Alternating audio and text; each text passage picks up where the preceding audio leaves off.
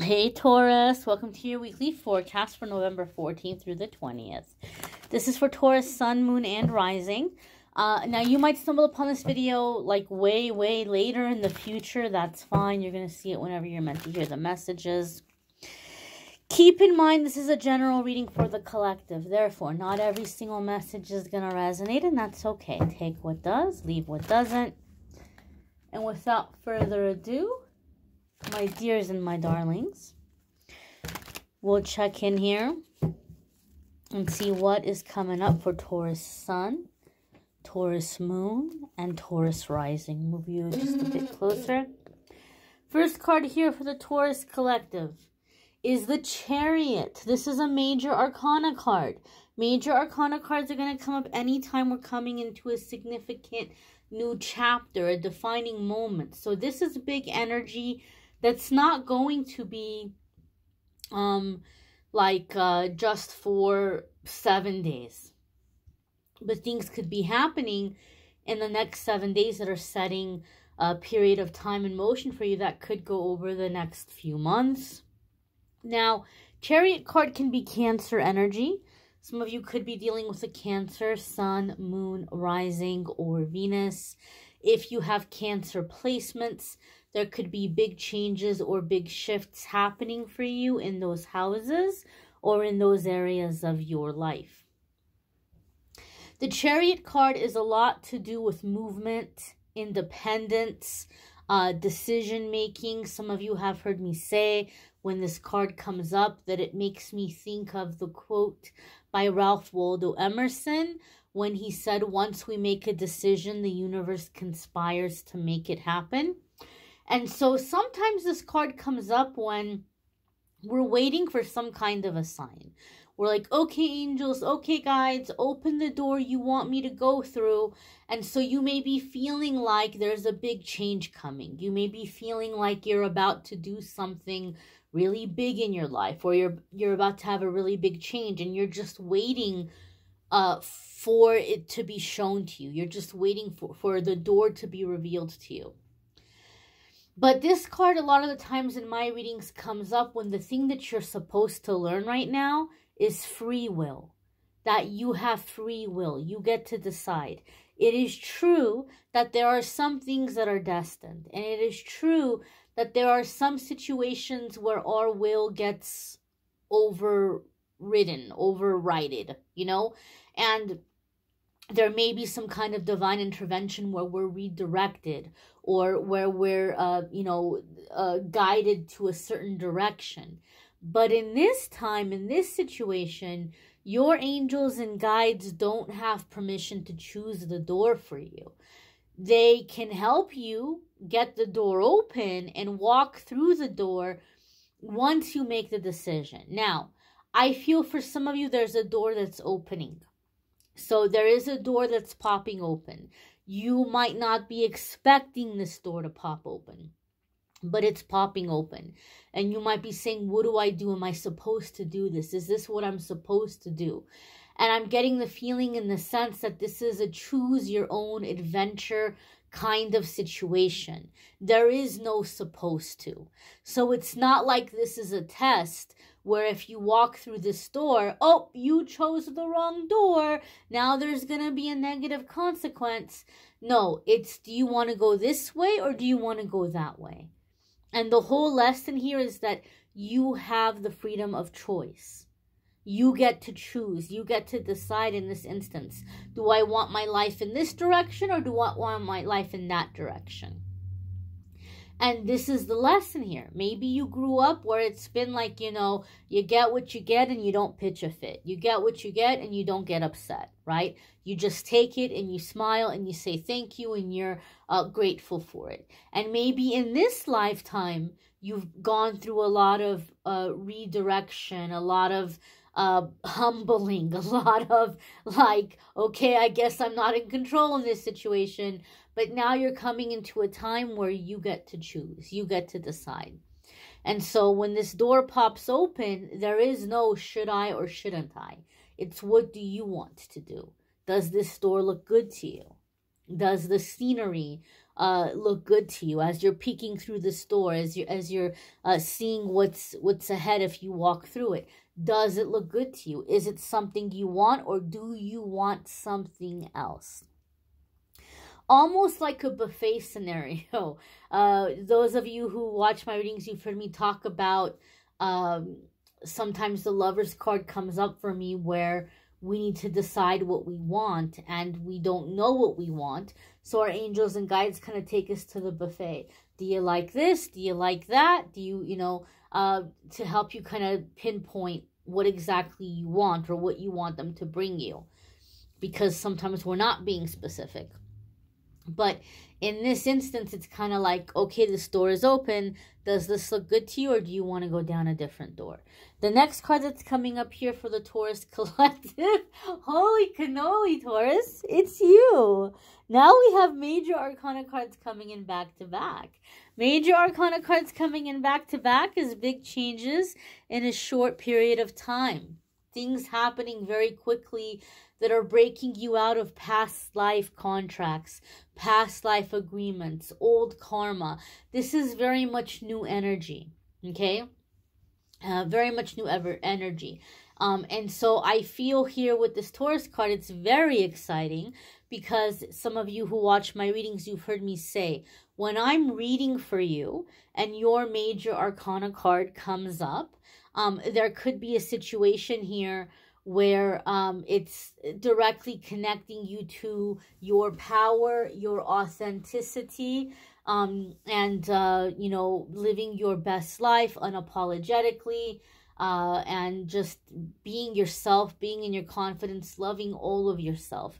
Now, if you're not a Taurus sun, if you're Taurus moon, Taurus rising, maybe you're watching this as a Taurus Venus, I feel it would be you getting really confident and accepting and embracing that aspect of yourself or yourself in that element of life, getting comfortable in that area or element of your life and being confident in it. Now, Taurus, coming into your power, coming into your authenticity, you're making decisions here, and you're making the decisions that honor you, that honor the authentic you. And so you're coming into that faith-based decision, not the fear-based decision. There could even be commitment here for some of you. The Hierophant is sometimes seen as marriage, a promise, an agreement. So there could be something here. Maybe some of you are coming into marriage or agreement or commitment with Cancer, Sun, Moon, Rising, or Venus. Or you may be moving towards a commitment, and this commitment might be bringing you physical movement. Sometimes there's physical movement and physical travel with the Chariot card. So for some of you, maybe all of the above. But major arcana cards back to back is big changes in a short period of time.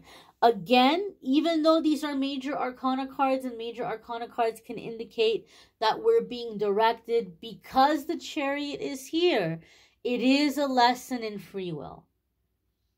So it's kind of like, do I want this or do I not want this? Now, having the Hierophant come in with it makes me feel like you do want this. This is the true self. This is what you really want. But it might be very different from what you've been conditioned to go after. And therein lies the struggle. Therein might be where the issue is for you, where you're doubting going through this store. Because it might be very different from what you were taught is going to make you happy. Or, when you grow up, you're going to do this, you're going to do that, you're going to have a good life, you're going to be happy. And it might be very different from what was presented to you.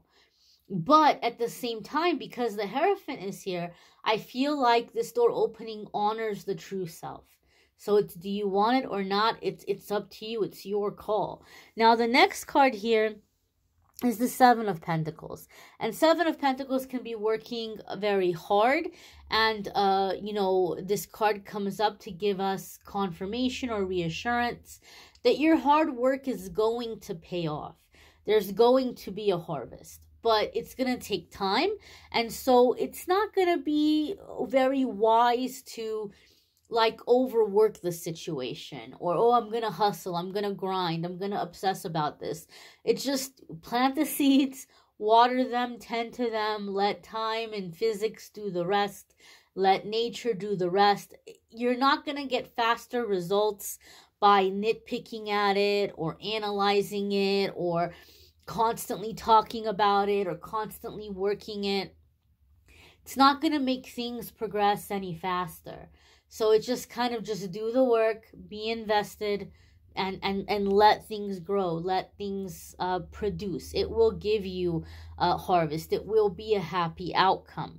Something about the Seven of Pentacles, however, does make me feel, and I don't typically get this feeling here in this card, but something about the Seven of Pentacles is giving me a feeling or sense of like literally being in the field, or like literally planting or growing. So for some of you, there could be an opportunity coming up to connect with nature more. Maybe there's an opportunity for you to move, or to purchase land or something, or to move, or to be involved in like really connecting with the earth in a sense of planting and growing. Maybe some of you are moving out to the country. Maybe some of you are manifesting some goals here around living more self-sufficiently or living off the grid. But there is a sense or feeling here of like physically working the earth. And it might be overwhelming. And you might think, I don't know if I'm going to be any good at this. You know, but you kind of don't have to be in some regard. Yes, there's things you're going to learn. There's things that are trial and error. But nature is so powerful, right? Nature wants to live. Nature wants to thrive. Even living in the city, every so often we'll see little flowers that have pushed out of the cracks in the concrete in our growing. Like nature wants to live. Nature wants to produce. So the nature of nature is abundance. So yes, there may be trial and error, but I feel like the Seven of Pentacles is saying like you're going to find that you can have a green thumb, or you can grow, or you can produce. But specifically, I feel around like food, like producing food. Some of you might be also getting into like more holistic therapies or remedies. Maybe you're growing certain plants as medicine, as supplements, plants or herbs. So a sense here of like physically growing things. Again, not typically the message or the vibe I feel around the Seven of Pentacles, but for some reason I'm feeling that, Taurus. Now look at this. Your next card here is the Nine of Cups. And Nine of Cups is wishes coming true. Nine of Cups is like you're getting what you wanted. You're getting what you hoped for. And Nine of Cups is like you're happy and your hard work is paying off.